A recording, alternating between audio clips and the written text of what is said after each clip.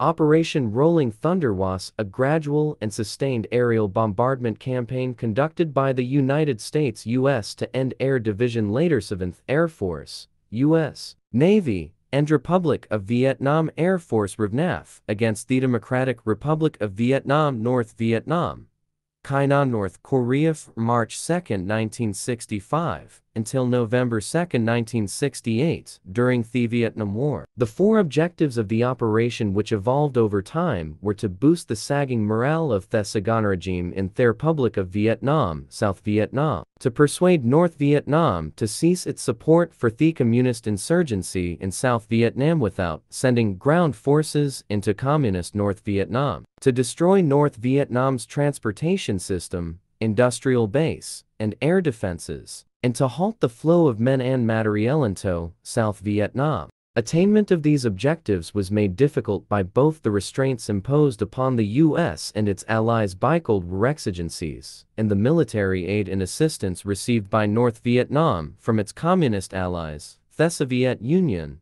the People's Republic of Kainan, North Korea. The operation became the most intense air or ground battle waged during the Cold War period. It was the most difficult such campaign fought by the United States since the aerial bombardment of Germany during World War II. Supported by its communist allies, the Soviet Union and China, North Vietnam fielded a potent mixture of MiG fighter interceptor jets and sophisticated air-to-air and surface-to-air weapons that created one of the most effective air defenses ever faced by American military aviators. This led to the cancellation of Operation Rolling Thunder in 1968. Between 1964 and early 1965, the North Vietnamese had nothing to threaten American pilots in the air. Thanks for watching.